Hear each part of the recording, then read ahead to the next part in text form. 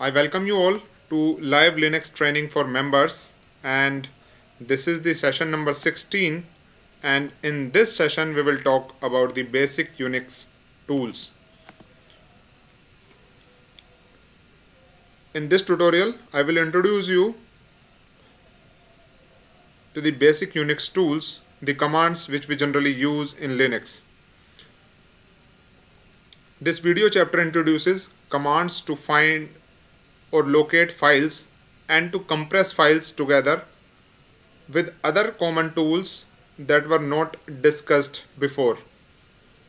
While the tools discussed here are technically not considered as filters, they can be used in pipes. So the first command that we are going to discuss here in this session is the find command. Find is a very useful command in Linux. The find command can be very useful at the start of a file to search for the files. Here are some examples. You might want to add to greater than /dev/null to the command line to avoid cluttering your screen with error messages. So you can use this option along with the find command if you don't want to see the cluttering on the screen. Now let me show you how can you use the find command in Linux to find the files or to search or locate the files. After the find command, you will have to mention the location where you want to use this utility. If you are not sure with the location, then you will have to mention / to find the files in the entire system. And if you are very sure, then you can mention the location like this. So I'm going to find all the files which are there in this /etc directory, and I can press enter after that. So it will list all the files which are there in this /etc directory in my machine. And if I want to create a list of these files, I can simply use the greater than sign and I can create a file there like etc files.txt. So this will copy the data in this file, and we can verify the details by running the cat command. Here you can see the list of the files which are available in the /etc directory. Actually, there are a lot of options that we can use along with the find command depending on the situation, and for more details you can go through the video. I have already created a detailed tutorial on the find command. I will provide you the link of that in the description, and as well as I will add that particular tutorial to our training playlist. Now some of the commands, let me show you some of the options that we can use with the find command. Suppose I want to list all the files in the entire system. I can mention find and / and I can press enter. So it will show us all the files which are there in the system, and it will take some time because there may be n number of files in the system. And if you want to copy it in one file, you can create a file there like all files.txt. So it will copy the entire details in this file, and you can verify this by running the cat command. Here it will list all the details of the files which are available in my OS, in my machine.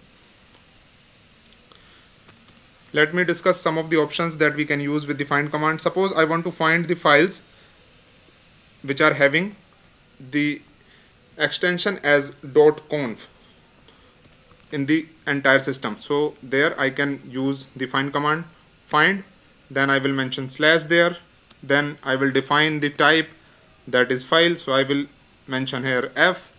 Then I want to list them with the extension, so I will use the option -name here, and after that within the double quotes I will write *.conf. So it will find all the files which are there with the extension as .conf in my machine.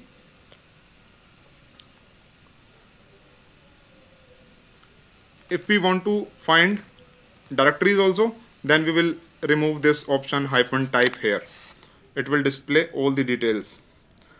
In the same way, suppose we want to find files which are newer than a particular file. So recently I created 2 files in my machine, and how can we use that with the find command? How can we find those files?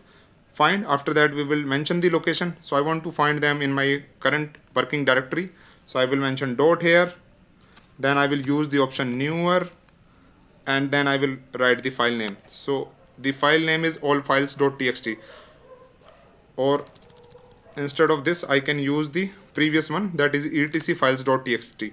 So after the etc files.txt I created a file allfiles.txt, so it should display that file here. So here we go, it is displaying that file which I created after this /etc files.txt. So newer option can be used. There are a lot of options along with the find command that you can use. I will provide you the link of that tutorial. I have already created a detailed tutorial on it. So we can proceed with the next command. Actually, the problem is with the find command that it takes time. So there is another command that we can use, is the locate command. The locate tool is very different from the find command in that it uses an index to locate files. This is a lot faster than traversing all the directories, but it also means that it is always outdated. If the index does not exist yet, then you have to create it first with the update db command. So how can you do that? How can you find the files by running the locate command? After the locate command you can mention the file name. Suppose I want to find the Samba files, I will simply write here locate Samba. So it will show an error because the index is not updated. And how can we do that? Here we can execute the update db command. Update db, and after that we can execute this command. So this time it will show us the files if they are available. There are no files with the name as Samba in my machine. If I will install some Samba files, and then I will again update the database and use the locate tool, then it will definitely show me the details of those files in my machine. So here I'm going to install some Samba packages, and after that I'll show you.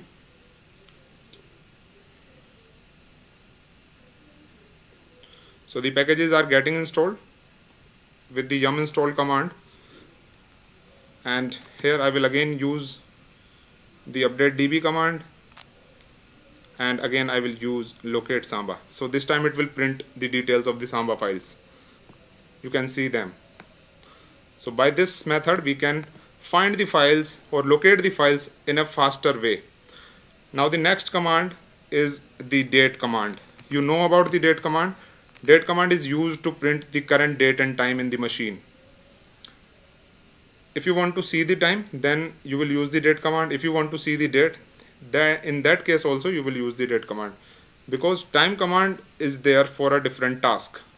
We will use the time command to know the execution time of a command, but for date and time, for both these purpose, to find the time as well as the date, we use the date command only. We can also use the time date ctl to see the more details about the date and time. Here you can list the local time, universal time, RTC time, time zone, and it will also show you whether the clock is synchronized or not. And with this command you can set the date and time as well. Now we will talk about the time command. Time command we use to know the execution time of a command.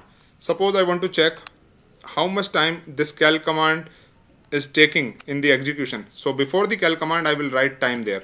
So here it will show us the execution time.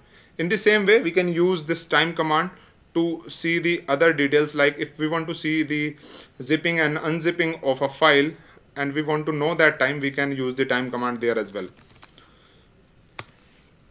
Now the next command is the cal command. Cal command is used to see the current calendar of the current month, and with the cal command we can see the calendar of the entire year. So after the cal command we will have to mention the year whose calendar we want to display. So this time it will display us the calendar of the entire year.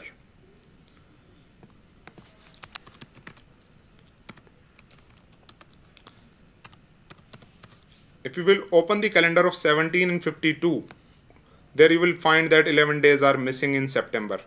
And if you know the reason behind that, I will wait for your comments. You need to tell me why there are 11 days missing in the calendar of September 1752. Everywhere, whenever you will try to search this calendar of 1752 anywhere, whether on the internet or any other device, you will find 11 days missing. If you know the reason, then please let me know. The next command is the sleep command. Sleep command is sometimes used in scripts to wait a number of seconds. So after the sleep command, we can mention the time in seconds. Suppose we want to wait for the 10 seconds. So we will write here sleep 10 and press enter. So the cursor will wait for the inputs up to 10 seconds. It will not take the input from us up to 10 seconds. So sleep command is used there to wait. Like I can mention here 60 if we want to wait for 1 minute, and if we want to wait for 1 hour, we can mention 3600. So it takes the input in seconds. Now the next command is the gzip and gunzip command. We have created a file with the name as allfiles.txt. Suppose if I want to zip this file, for that I can use the gzip command, gzip and the file name. So this command will zip this file, and you will find that extension will also change. Now the extension has become .zz, and if you will have a look at the size, you will find that the size has reduced. It has reduced the size because the file is compressed now. If you will try to open this file by running the cat command or more command, it will not display you the details. You will not be able to go through the details by running the cat or the more command. So the files which are zipped or which are having the extension as ZZ and you want to see the contents, there you can use the zcat command, zcat and the file name. So this will display the details of a zipped file which is having the extension as GZ. In the same way, you can use zmore or zless. So you will have to simply mention z before the command, like zless and the file name. So it will display the zipped file contents which is having the extension as .zz. If you want to unzip this file, you can run the gunzip command, gunzip and the zipped file name, and this will unzip the file. If you will have a look at this file again, you will find the extension has now changed to the original one, and now you can open it by running the cat command. So gzip we use to zip the files and gunzip we use to unzip the files. Now we use one more method to zip the files which is more effective and better as compared to the gzip command, because it uses better compression technique, and the command is bzip2. After the bzip2, we mention the file name which we want to zip. So this will zip this file, and you will find that the extension will now become .bz2. And if we will open this file by running the cat command or the zcat command, you will not be able to go through the contents. It will not display the contents. In the same way, you cannot use the zcat command also. It will not display you anything. So the files which are zipped by running the bzip2 utility, and if you want to see the file contents, you will have to use the bzcat command for that, bzcat and the file name.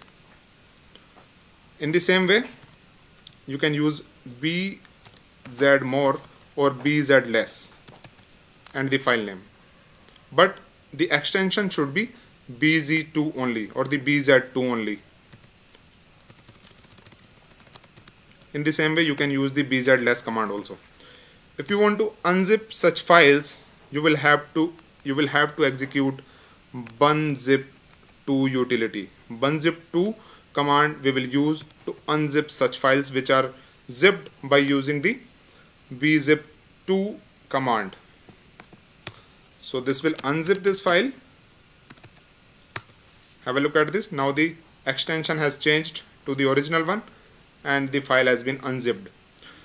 If you want to zip more files together, or if you want to use the other utility, tar command can also be used for that purpose. With the tar command, you can zip single file, you can zip multiple files together, you can unzip them.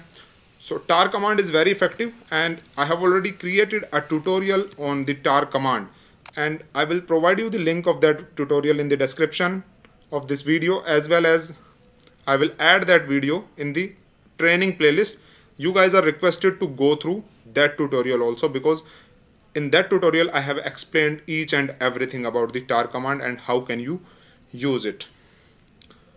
Now I will request you guys to go through the questions which are given on page number 202 of the same PDF on basic Unix tools. If you have any questions, you can join me on Google Meet right now. Thank you so much for joining. I'll see you tomorrow at 9.